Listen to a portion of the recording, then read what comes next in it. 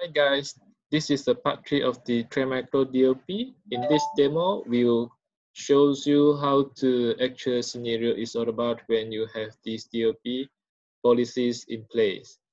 First, let's look at this screen here. We have defined this the policy. This is the name of the policy is keyword with weight. So in this policy, I have configured this one. Yeah. The settings are listed here. So this is the template, DLP keyword with weights. And these are the channels. I select all. And this is action is to block and notify the user and record the incident.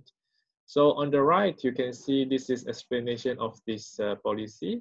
So let's go through this policy step by step before you can explain to you how the actual policies works. So let's come back to these DLP templates here.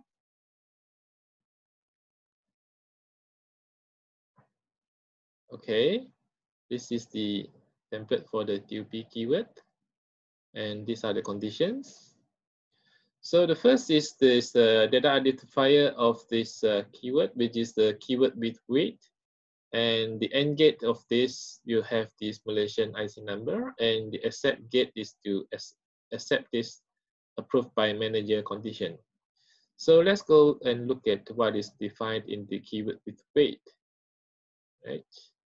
So under this keyword data identifier, we have this keyword with weight. Yeah. So it says that I have this private as one score and contract another score. So as long as I detect these two, I will pass a threshold of 1 and it reflect this document as confidential. Let's hide this now. Come back to here. So I have configured that as here, which is keyword with weight, threshold of 1, and a private and contract keywords with the Malaysian IC number, except this approved by manager.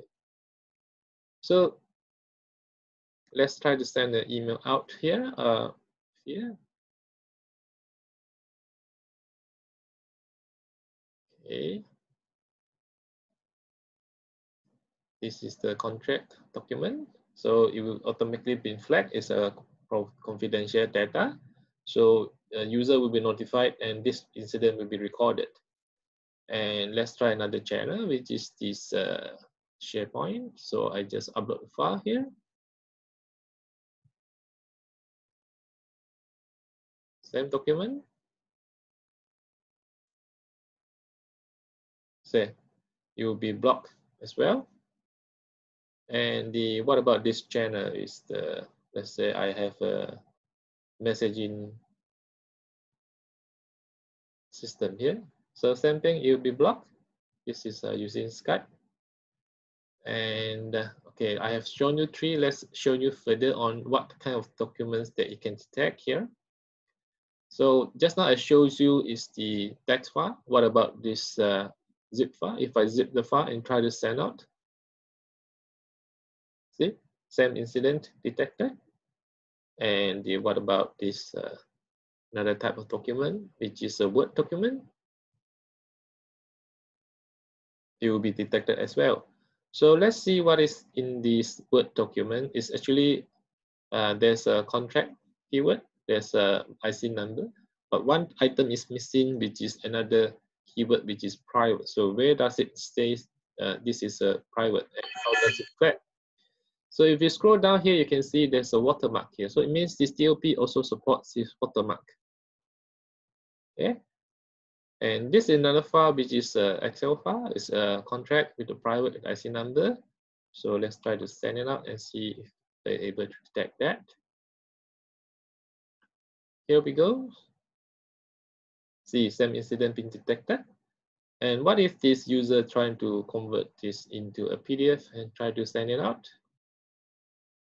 Same incident detected.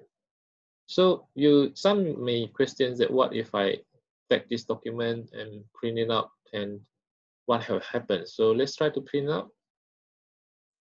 Here, I just printed a PDF file. See, it cannot print because it's been detected as confidential data. So this is how effective this Trend Micro DLP is, and I hope so. By doing so, you will be able to understand this actual simulation of this DLP So, okay, maybe some has asked that I have to set the document that there's a accept condition. So if I have a document which is with the word approved by manager, so I try to send it up. You see, it will be attached because I set the condition that accept when the document is have wording of approved by my manager.